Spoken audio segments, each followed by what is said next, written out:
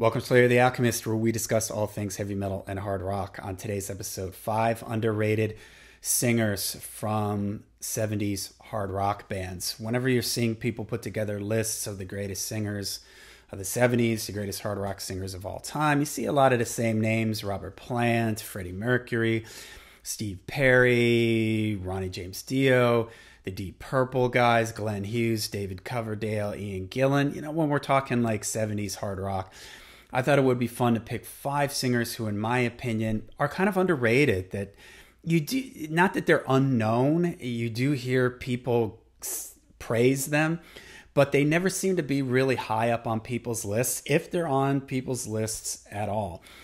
Okay, so I wanted to focus on guys, not that they're solely bands just from the 70s, but where their big success, shall we say, was in the 70s. They're known for being in a 70s rock, hard rock band. All right, so number 1 that I have is from Nazareth, Dan McCafferty.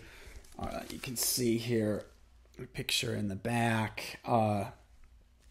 He's one of the early guys to have this very like sandpapery, gritty, over the top type voices. I'm trying to really think of like who back, I mean, not that like Ian Gillan, for instance, had that high-pitched scream they did, but he didn't stay there all the time, whereas Dan McCafferty is just up in that screaming range. You know, he has that, always makes me think of Brian Johnson or Tom Kiefer from Cinderella, that kind of real gravelly, really like intense, high-pitched type of voice. And I just think he has an awesome, really cool, over-the-top type voice that works really great with that band. And he's somebody that I very rarely hear people mention his name.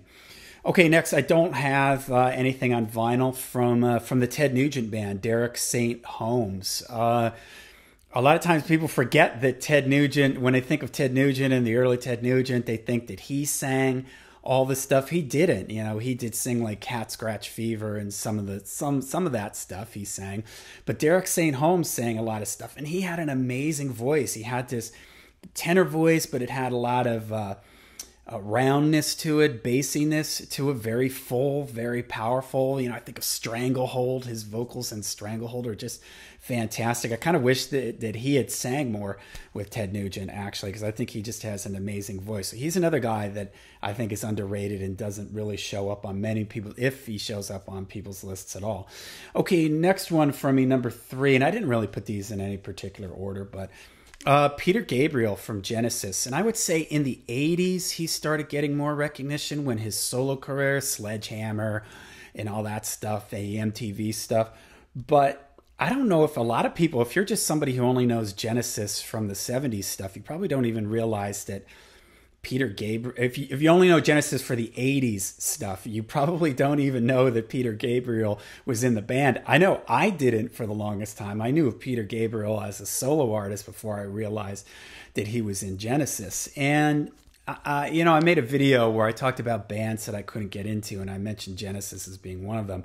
And I've ever so slightly started to get into them a little bit more, and I've been listening to this record a lot, and it made me realize what an amazing voice he has, what great lyrics he has, very sort of imagery, great imagery, and playing with words and the symbolism and everything.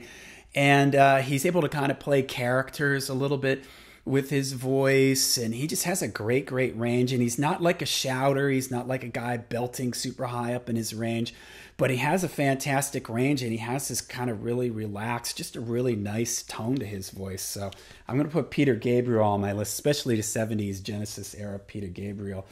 Okay, from Humble Pie, Steve Marriott. He's another guy that you hear. Kevin DuBrow used to always cite Steve Marriott as an influence, and he has another cool, kind of like Dan McCafferty, not quite as gritty as him, but sort of in that direction, sort of like that Rod Stewart type of gravel to his voice, really bluesy. I just think he has a really cool voice, and he's got that sort of gravelly, whiskey-soaked type of voice, and it works perfect with this band, this kind of bluesy, hard rock sound.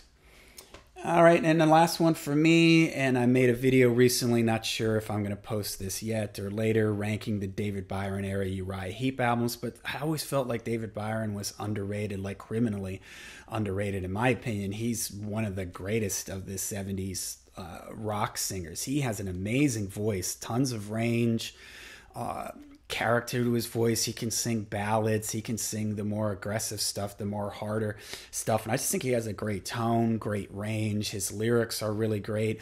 It's probably, you know, all these artists that I've mentioned here, their bands were never as big as Queen or Led Zeppelin. And that plays a part of it when you see these lists and people ranking the best of it. I'm going to make a video on why you can't take these lists seriously.